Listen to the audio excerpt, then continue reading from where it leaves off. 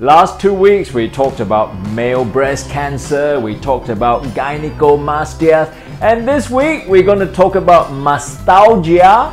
It's not nostalgia, it's mastalgia related to breast pain.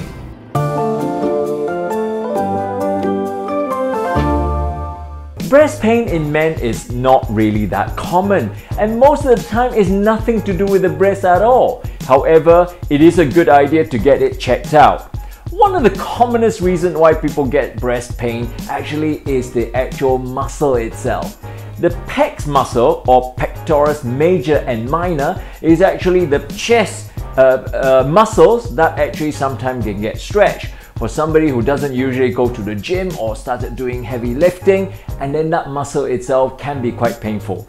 And the simple examination is just press on the muscle and it is painful. And a simple non-steroidal anti-inflammatory will usually do the trick.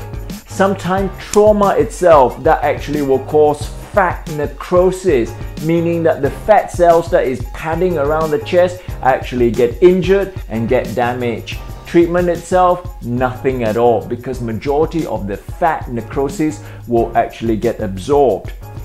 Other medical conditions such as the breast lump, for example, cyst in the breast, might even cause breast pain, and another condition called fibroadenoma. These conditions are not so common in men, however, in women it's very common. So a simple ultrasound scan on the breast tissues itself, even in men, can identify a cyst or fibroadenoma. Sometimes a very enlarged male boobs or man boobs, gynecomastia, itself can cause heaviness around the chest.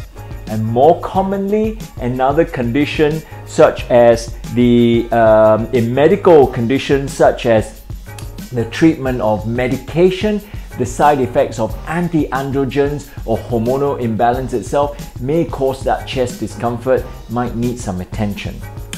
More importantly, go and see doctors, because occasionally breast cancer itself will cause a typical tethering of the skin, pain of the chest lump itself, and also palpable hard lump. It will need attention, because remember, 1% of breast cancer can happen to men.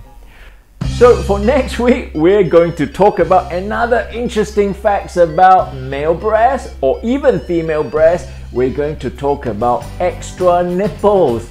If you're wondering you have an extra nipples, is it even possible? Is it a medical condition actually describing this? And why does it happen? What can be done about it? Stay tuned for next week's Putting Dr. G on the Spot.